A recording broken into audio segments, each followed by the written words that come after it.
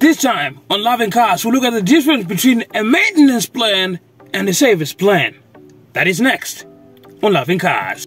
Good day, my name is Harwan and this is Loving Cars. Thank you very much for watching this video and thank you for subscribing. If you haven't, please hit the subscribe button because it helps me into producing more awesome videos like this. So today we're looking at the difference between a service plan and a maintenance plan, and so that you don't get caught in between and get confused which one is which when you're buying yourself a new car. What's the advantage of having the other and what's the disadvantage of having the other one?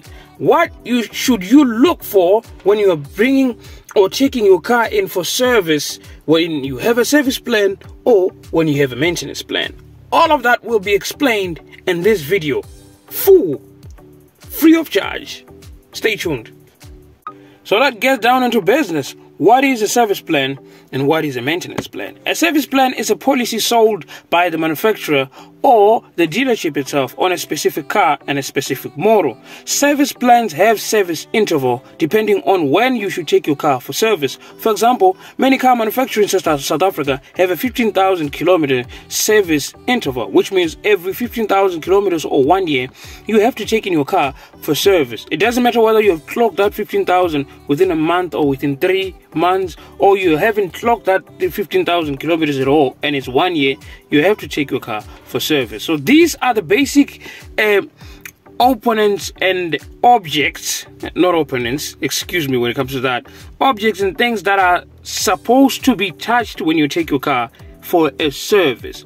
Now, a service plan will cover all the fluids that are actually supposed to be changed in your car. This includes your oil, your gear oil, your transmission fluid, your brake fluids, your coolant, and each and every single fluid that has to be changed on your car will be covered on your service plan. Some service plan also covers parts such as spark plugs, the pollen filter, your air filter, and the cam belt, known as the drive belt or the timing belt in other car manufacturers. But many car manufacturers rarely cover the timing belt. That one is usually covered on a warranty, but many car manufacturers that I know in South Africa don't cover the timing belt when it comes to a warranty. So that's basically what a service plan is. A maintenance plan, on the other hand, covers all the basic and the objects that are covered by the service plan and more. A maintenance plan works more like a service plan. However, a maintenance plan is more expensive than a service plan because it covers all the parts of the car that are not covered by the service plan. For example, a service plan does not cover any part that is associated with wear and tear.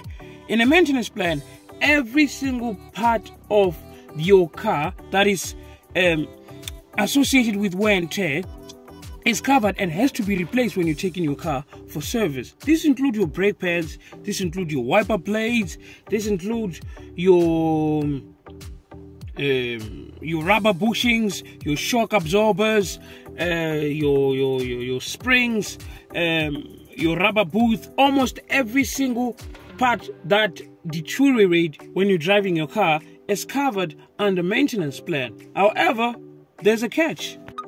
Buying a maintenance plan when a car is still new is just a waste of money. And the reason why I'm saying buying a maintenance plan when your car is still new is a waste of money. Number one, when your car is still new, barely minimum things will actually start to wear in. And this includes your brake pads and almost your brake pads, because that's the only thing that's gonna wear out. Your wiper blades are barely gonna wear up unless if you spend or you stay in a place that is always raining. For example, in the Amazon, then your wiper blades might wear out in the first year of purchasing your car.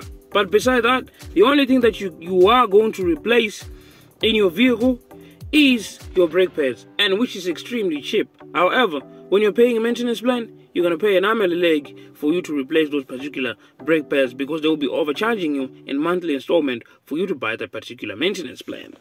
Number two, dealership mostly don't replace most of your parts that need to be replaced when you are having a maintenance plan, just so that they can save money and make you pay later. If your brake pads are worn, they can write and say your brake pads are not worn. They are still 30 millimeters or 4 millimeters thick, then you don't need them to be replaced. However, when time goes on and your brakes start squeaking and you want to replace them, they will charge you for that, because that's what actually they do.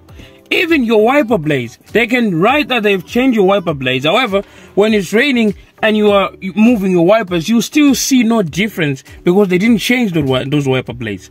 It's absolutely minimum proof that you can tell in your car that these guys actually did change the parts that are actually associated with wear and tear, unless if you are mechanically inclined and you can check thoroughly your car that indeed these things have been changed. That's where you will benefit in a maintenance plan. But besides that, that will just service your car normally as a service plan, but you will be paying a maintenance plan money.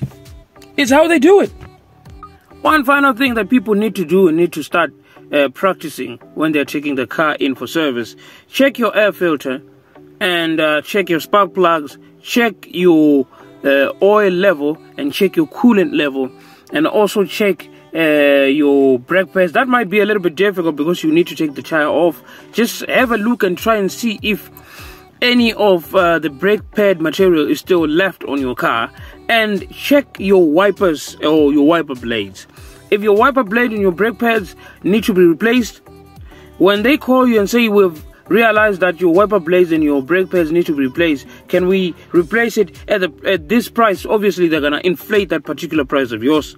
Say no, because wiper blades and brake pads are one of the cheapest things a person can ever do to maintain on their car on their own. You don't necessarily or literally have to replace them on your own, but you can buy them and then find someone who can fit it in your car for cheap, instead of paying 3,000 and 4,000 for replacing brake pads and wiper blades, something that you would have done on your own. Ladies and gentlemen, that's exactly what I had for you on Loving Cars today. Stay tuned for more awesome videos like this, and thank you very much for watching. Have a great day.